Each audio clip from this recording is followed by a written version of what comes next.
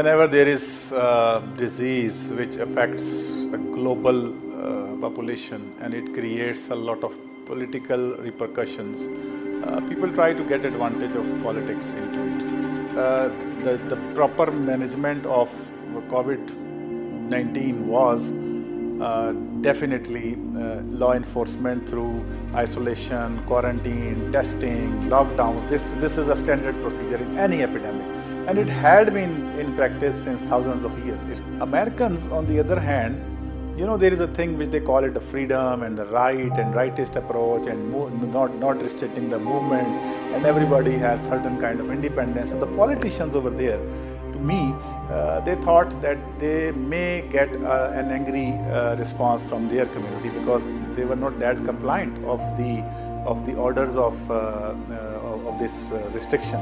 You are afraid of mutiny, and you are afraid of a lot of state, anti-state things over there. So the politicians over there, they misread the situation. And by the way, when it hit America, it had already been spread through whole of the Europe. So US had enough time. To me, I think US had much more time than any other country in Europe or China.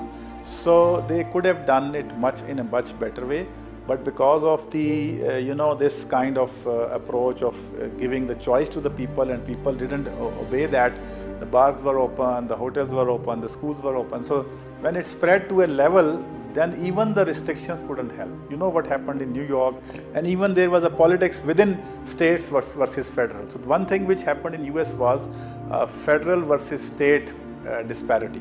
So there were issues of federation, Trump saying something and the governor of the state saying something else. And we had witnessed a lot of news stories and news debates. So in science, I don't think there is a space for such kind of liberty to the state when so many lives are at stake. So in that case, I fear that it could have been much better if the response could have been earlier, like most of the other countries.